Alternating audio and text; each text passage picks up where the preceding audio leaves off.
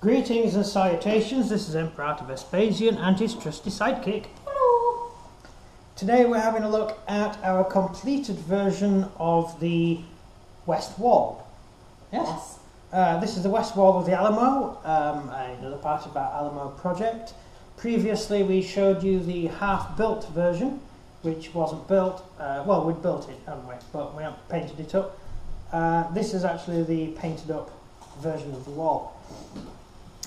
This basically consists of the barracks, that's the barracks there, and some basic sort of quarters on the other side. Now, as you scan over, this is the set of stairs that leads up outside, which I've only just put on. I didn't put it on the other version. That's the interior, which looks quite cool. And that's the rear. So it's nicely painted.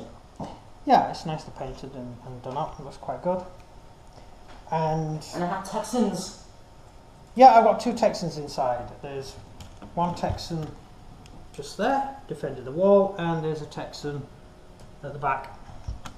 So this is the final completed version of the West Wall. We'll just spin it around and show you what we've got. This part comes off. We'll go with the smaller part first, shall we? Yeah. So this is the small part. It's going to be quite defendable. You've got a nice wooden palisade wall which they've added. This was originally for the cattle. Yeah, I'm talking about. And they've fenced off the wall, finished off the fencing, and fortified it nicely inside. So it's going to be an extra layer of defence for the defenders of the Alamo. And the Mexicans will be coming from this side, so they'll have to get over the palisade, and there'll be a cannon mounted here anyway. So it's going to be quite hard to get in and do damage. But so, there's also, yeah, there is quite a lot of them. So then that's a problem. So it is defendable. This room here is where Bowie died. Have you got Bowie? Yeah. I've got Bowie.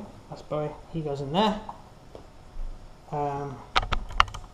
Just there. That's where he came to a sticky end. Then we'll skip over to the actual main part. This is the barrack house. Another one of the more recognisable parts of the Alamo. I think the main gate's quite recognisable. And the big, the chapel is recognisable. Yeah, of course it is. The chapel's over That's where the name's from. Yeah. However, the rest of it was really just normal walls and stuff, so you're not going to be able to pick it out of a crowd. Inside here we have quite a defendable area. We have the area inside here, which is the main barracks, and there's a slight top floor which has been broken, which you can stand troops in, and then there's a little bit of the roof still standing.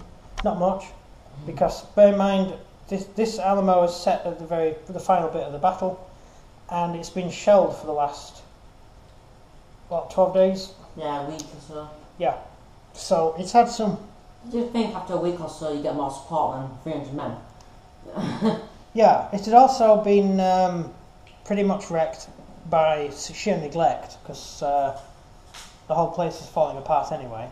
And well, yeah, it's old. Yeah, and well, it's 100 years old by the time the Alamo battle happened, so you're attacking an ancient building anyway. And this is America, remember, so everything's relative. If in England we were defending the same fortress for 1,000 years, just adding the odd wall here and there. They're still there? Yeah, they're still there today. So 1,000-year wall still around? Yeah, we've still got castles that are 1,000 years old. Hey, we've been here a while. Yeah, we've been here a while. Yeah, we've been knocking around a while. Actually, there's still parts of Roman walls left. This in York. No, there's a Roman Colosseum in Rome. That's still standing. Well, obviously, yeah. That's because it's so big, no one could actually take it apart. They had a good go, though. So spin it around here. That is actually part of the wall that will connect to the chapel. But you've got some nice rooms you can fire out of. This is the back wall. So this is the aspect that the Mexicans are going to have attacking. There's a position there for the gun. That's where the gun's going to go. So you can get quite a bit of cannon fire out of that area. Plus you can actually man this low, well, relatively low wall. So did it kind of ruin the wall, making it easier for the Mexicans to get over? No, it was like that already from all the shelling. Oh, Quite a lot of shelling had gone on. I say shelling, they didn't use shells, they used cannonballs. The Texans had a 16-pounder, which was built to fire stone cannonballs. Whereabouts? They didn't use it. Oh wow, why not? They didn't have any stone cannonballs. It's easy to make a stone cannonball. No, it's not. It's really hard to make a stone cannonball. Well, you need a get stonemason. a lot of stones. No. You need a stonemason. Pay a stonemason double his wage. Yeah, you try and find one in Mexico during the war. They're all going to have jobs doing other things.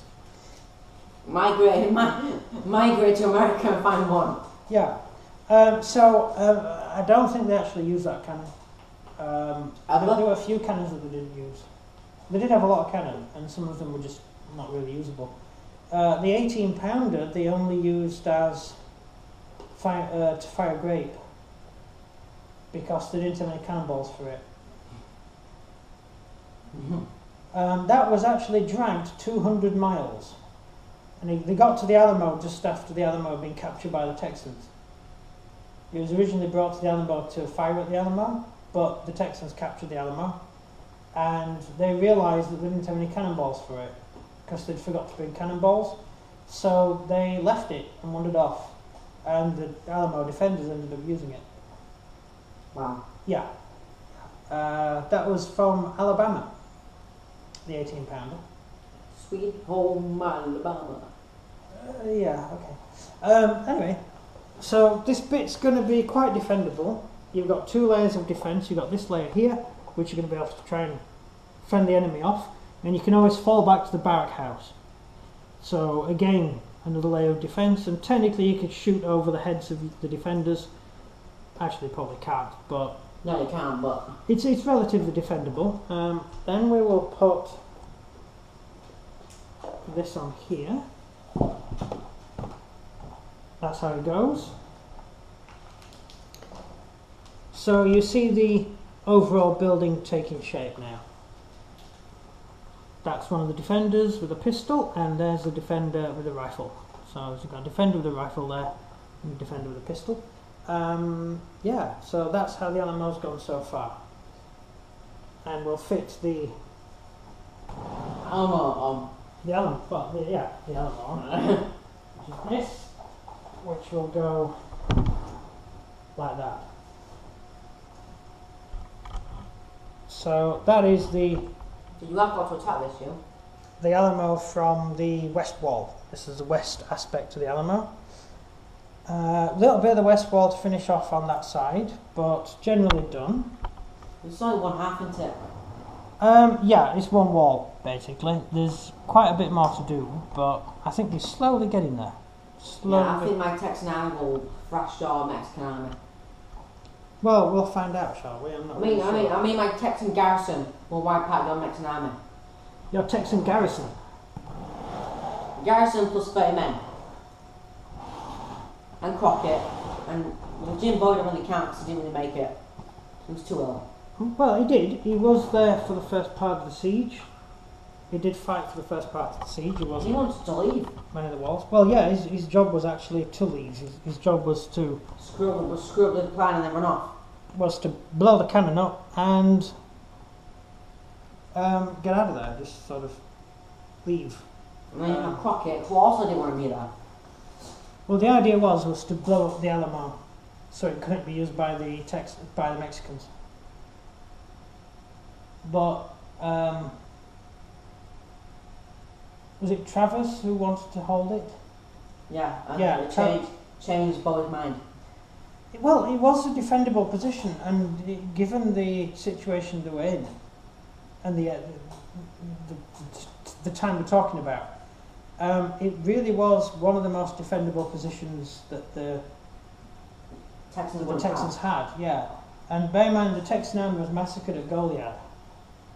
And some of the survivors from Goliad made it to the Alamo, and the others retreated towards Fannin.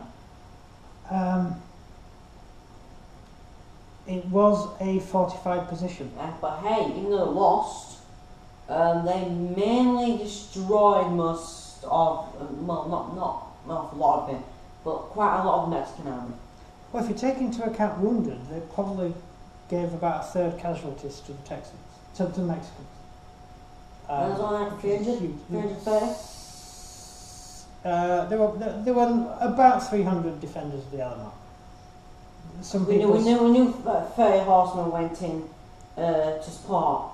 Yeah, and between 30 and 50 tried to break out during the battle. They didn't make it, but so yeah, I'd say there was a good 200 defenders throughout the battle. Between 200 and 300, we don't know. This is the problem, we don't actually know, we can only guess. Also, Travis expected the guy to come with his army. Yeah, well, a load of defenders, a load of troops did actually set out to try and help, but they set off with 4 cannon and one of the wheels fell off the cannon. So they decided to go back for some reason, rather than abandon the cannon. They decided to go back instead and not bother going. So, and as for Sam Houston, he'd actually wandered off to negotiate with the Cherokee. So he wasn't even there. He wasn't anything to do. He was technically commander of the army, but everyone had ignored him throughout the campaign.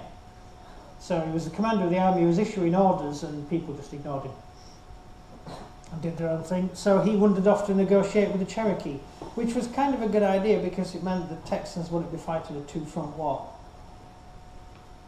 Because the Cherokee could have come in on the side of Santa Anna. Yeah, and there's no way the Texans could have made that. Although the Texans alone beat Santa Anna, so... Who could have predicted that? No one did. Yeah, who could have predicted... Even the defenders of the Alamo knew they were going to make it. Yeah, who could have predicted a tiny, tiny Texan army could defeat a larger... It did Napoleon type battle, didn't it? Napoleon didn't like being on flat ground. And Santa Anna liked to call himself Napoleon. Santa Anna made the mistake of sending the cavalry off with the other half of his army. And he split them off three ways. Yeah, he split half of his army and told them to try and get around the back of Sam Houston's troops, the Texan troops, so they couldn't escape. He was trying to stop the Texans running away. Because every time he was about to fight the Texans ran away. But they weren't running away this time. This time they were fighting. But he'd already split his army up to try and head them off. Meaning, when Santa Anna was fighting, them two halves of the army were halfway down the map. Yeah. So, just like Napoleon at Waterloo, half the French army had buggered off. Yeah, because they heard gunfire. Yeah, they heard gunfire. They didn't march to the sound of the guns, whereas the Germans did. Blucher marched to the sound of the guns, whereas what's the other chap's name? What's the chap in charge of the French army? Oh yeah, there's a chap called, it's called Napoleon? No, the chap who Napoleon sent off with a third of his men. When he sent them off, did it? They just went on their own free will? No, he sent them to chase the Prussians. What's that man's name? Grouchy. Grouchy? Yeah, he sent Grouchy off to fight the Prussians, to follow the Prussians, to make sure the Prussians didn't link up with the didn't link up with the British.